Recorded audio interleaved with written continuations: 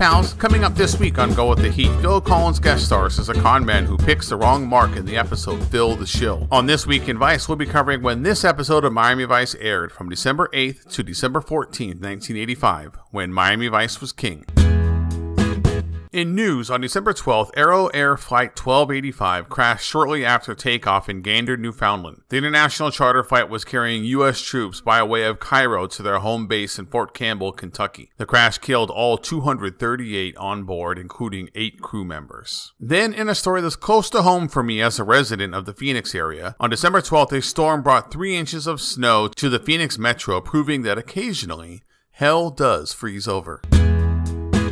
In music, still at the top of the Hot 100 is Broken Wings by Mr. Mister. Peaking at number 2 on the list is Eddie Murphy's single Party All the Time. From the album How Could It Be, the song is about a woman who likes to go out dancing and flirt with other men even though her boyfriend buys her expensive things. Written and produced by Rick James, the song is a forgotten classic.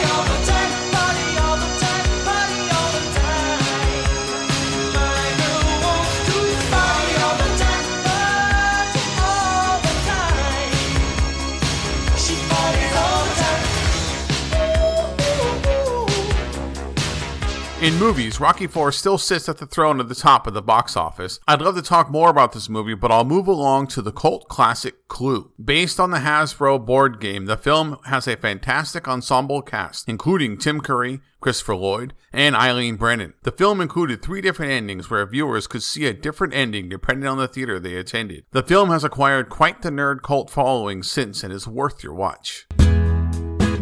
And that's everything you need to know that was happening when Miami Vice was king. Be sure to join us on Go With The Heat at gowiththeheat.com. I'd love to hear from you. Email the show, gowiththeheat@gmail.com, or follow me on Twitter at Dom Corvo.